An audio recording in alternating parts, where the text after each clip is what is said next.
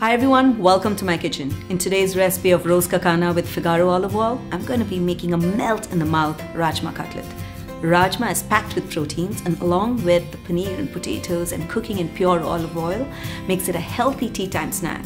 You can even pack it as a lunch box for your kids' school. Cooking in pure olive oil for Indian cooking has a lot of benefits. It's packed with vitamin E and lots of other nutrients like antioxidants, and it's great for the heart too. So let's just dive right in and start cooking the Rajma cutlet.